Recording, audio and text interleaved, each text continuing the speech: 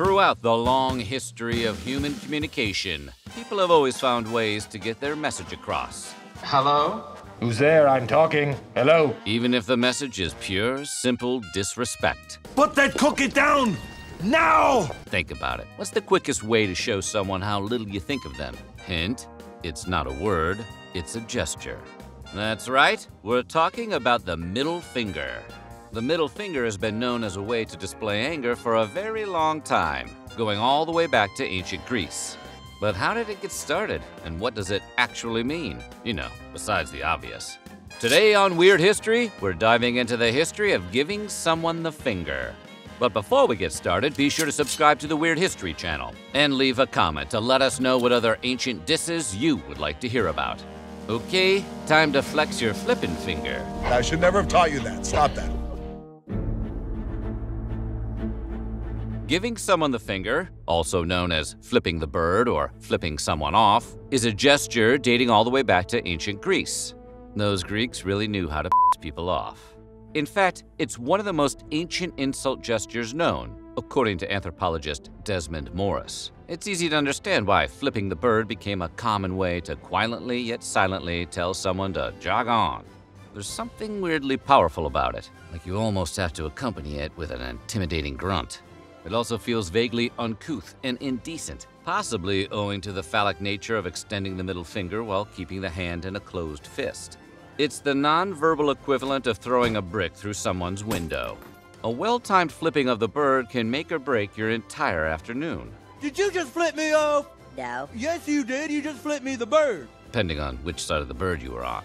So, how did it start? Believe it or not, it had absolutely nothing to do with medieval archers, despite what you may have heard from a popular but apocryphal story about the gesture's origins. The widely circulated tale claims that in the 1415 Battle of Agincourt, the French plotted to cut off the middle fingers of their captured English soldiers. The reasoning behind this specific act of violence was that the soldiers would be permanently unable to draw their longbows, and thus forever out of a job. The story claims that after winning the battle, the English taunted the French by waving their middle fingers. Sort of like a, hey, look at what we still got. What a strange person. It's a cute little revenge story, right? Unfortunately, it's also just a bit of British propaganda, because none of it's true. There's no evidence that this occurrence took place at all. So if you hear someone talking about middle fingers and archers, feel free to gently correct them, maybe with a gesture.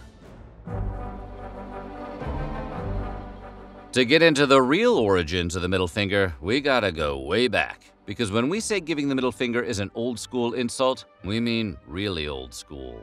Old as in ancient Greece, 2,500 years ago. Surprisingly, flipping the bird wasn't started by teenagers wanting a way to stick it to stuffy adults. One of the first recorded uses of the middle finger as an insult was by the Greek philosopher Diogenes, who threw up his middle finger to display his dislike of the orator Demosthenes. Those guys love to dunk on each other. The ancient Romans had an interesting relationship with the raised middle finger. On the one hand, they called it the digitus impudicus, or the offensive, indecent finger. That's a pretty fancy name for a finger. They could have just called it Mitch. Showing the middle finger alone could be perceived as a threat on one's sensitive areas because of the phallic undertones of the gesture.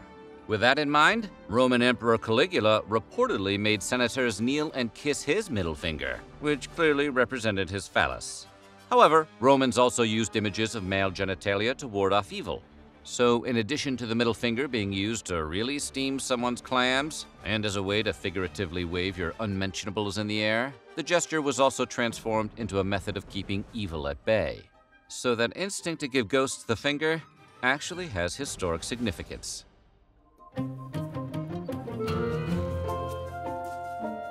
We can't do a deep dive into the history of the middle finger without mentioning the most famous middle finger of all, which is still being displayed over 300 years after the owner's death.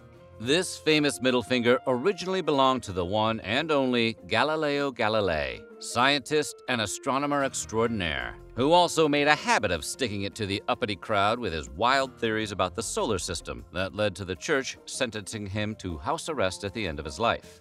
In 1737, almost a century after Galileo's death, some very loyal followers removed 3 of his fingers, along with a tooth and vertebra, as Galileo's body was being transported to a tomb. That's how you know when you've really inspired people, when they intercept your skeleton to steal a bunch of your bones. The middle finger was kept in a container with the thumb and tooth. It was passed down for generations within the same family. However, that family lost the container in the 1900s, only to have it reemerge at an auction in 2009, which officially makes it the creepiest auction ever. The finger is now displayed at the Galileo Museum in Florence, Italy, in case you want to go get flipped off by one of the greatest minds in history. In what should come as no big surprise to anyone who has ever watched televised sports, a crotchety old-timey baseball player was the first person to be photographed while shooting someone the bird. Charles Old Hoss Radbourne was the pitcher for the Boston Bean Eaters, exemplifying the grand tradition of every player and team in Major League Baseball having names that are perpetually 100 years out of date. Old Hoss Radbourne was a great pitcher who wound up in the Baseball Hall of Fame. But he was also legendary for his cranky disposition, famous for always having an attitude. Case in point, on opening day in 1886, Radbourne lined up with his teammates to take a group photo. While resting his hand on his teammate's shoulder, Radbourne raised his middle finger at the last second. Who he was giving the bird to is up for interpretation. The photographer, the New York Giants, the team they were playing that day, the fans, the sport of baseball, everyone? Like the secret of Mona Lisa's smile, it remains a mystery. Here's an unusual bit of British trivia. Folks from the UK have been hooting like owls and hissing like geese as a form of insult for 7 centuries. One simply wonders why, but we'll leave that for another video. But with that tidbit in mind, it makes sense that the moniker "the bird" would be applied to one of the most widespread gestures of ill will. To flip the bird officially became slang in the 1960s in Britain, making the phrase one of the chief cultural exports of the United Kingdom, alongside Earl Grey tea and smallpox. Johnny Cash has always been known as a man of the people, a classic country rebel who transcended genres and cultural groups. So it should come to no surprise that one of the most famous images of someone throwing up the middle finger is Cash, holding his upraised digit inches from the camera, snarling and clutching his guitar. So what could have possibly happened that pissed him off right before the picture was taken? Well, he was performing at the San Quentin prison in California. Cash had a soft spot for those who struggled in their lives, and he made it a point to sympathize with their plight in his songs, and by performing for them live. So when Cash was asked to take a photo for the prison's warden, he didn't hold his feelings back. And lo and behold, a piece of American culture was captured on February 24, 1969. The most famous bird flip in American politics arguably came from Nelson Rockefeller, Gerald Ford's vice president. Because yes, even politicians indulged in some silent disrespect. Hard to believe, they're usually so loud with their disrespect. Rockefeller was at Binghamton University in New York for a campaign event when he started to get heckled by some leftist students. This enraged him, so he put that historic middle finger gesture to good use. Unfortunately for the vice president, a camera snapped a shot at the moment he lost his temper. In 1976, that kind of thing was quite scandalous, and the incident even inspired the gesture to be called the Rockefeller Salute. As a funny footnote to the event, Senator Bob Dole was there that day and found Rockefeller's salute quite hilarious. When a reporter later asked him why he hadn't joined in, Dole replied, "I have trouble with my right arm."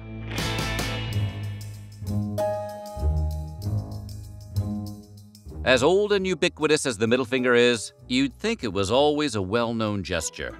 But that's not exactly the case. In the Middle Ages, the gesture fell out of favor, likely due to the Catholic Church, which did not like its implied sexual nature. And while the gesture picked up steam in different areas of the world over the past few centuries, it still wasn't universal. For instance, in 1968, the USS Pueblo was captured by North Korea. During the American crew's months-long detainment, their North Korean captors would release photos of the sailors to show how well they were being treated. However, eagle-eyed American observers could easily spot that the captured crew was subtly flipping the bird to the camera in nearly every photograph. When the North Korean captors asked what the symbol was, the sailors claimed it was the Hawaiian gesture for good luck. Not saying that photobomb wasn't worth it, but it's probably a good thing the North Koreans didn't look too much further into that. Even though flipping the bird may seem pretty unmistakable in its intent, not every offensive gesture is obvious. It's a way of giving the finger without actually having to give it. For instance, in some areas of the world, a thumbs up could earn you a righteous ass kicking. That's right. While it may be the universal sign of everything's A-OK in the US, flashing someone a thumbs up in countries like Afghanistan, Iran, and Iraq is basically saying, I hate everything about you. This can create some sticky situations for American travelers who are just trying to throw out some positive energy. So if you're an active traveler, it's probably best to keep the hand gestures at a minimum, unless someone really cheeses you off. And most of all, you, Marnie. So what do you think? Which bird flapping fact did you find the most surprising? Let us know in the comments below, and while you're at it, check out some of these other videos from our weird history.